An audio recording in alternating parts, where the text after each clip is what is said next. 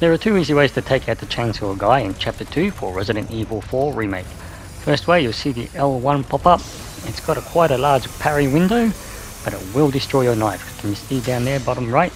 Your knife's been destroyed, but he's staggered, and you can get him some really good hits in on him. Otherwise, I'm going to show you another way. Now, you don't actually have to take the chainsaw guy out, but if you want that extra loot to sell at the merchant, it's a good idea. Another way is when you get the loot from the well, that's enough noise. If you're close enough, you can hear him start his chainsaw up. So what you want to do is not go up there yet, because I find if you do go up there, the villagers will flank you from behind a lot quicker. It did for me anyway, but if you stay down here, the villagers take a long time to come up from behind.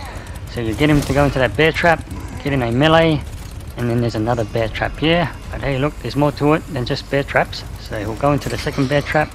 If you see any villagers come around, shoot him with your handgun, and you get another melee hit on the chainsaw guy. Okay, so we want to lure him up the stairs here. Here come the other villagers that flank you. These are not the same ones you would have ran past earlier. These are new ones that spawn.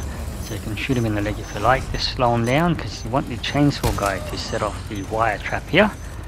Otherwise, if they're all bundled together, it wouldn't matter. They'll all take the damage. And there you go, the explosion. In my case, wasn't enough to kill him, but one more bullet should ought to do it. I'm playing on normal standard mode. Once I unlock the professional mode, I might have a crack at that.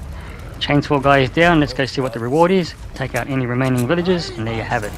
With the gems that you do pick up, you can attach them to certain trinkets and sell them for a lot more value at the merchant.